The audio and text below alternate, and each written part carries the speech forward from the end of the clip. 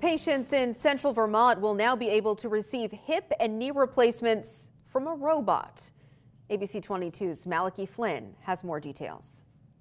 You're looking at the future of orthopedic medicine at work in central Vermont. I can actually maneuver the model in advance of surgery and make sure that we are putting those implants in the most stable position possible. The Central Vermont Medical Center in Berlin is using robotics to help perform knee and hip replacements. Today, the hospital showed off its new Mako Smart Robotics surgery apparatus. It allows surgeons, like Dr. Sarah Graves, to be more precise, causing less damage to soft tissue.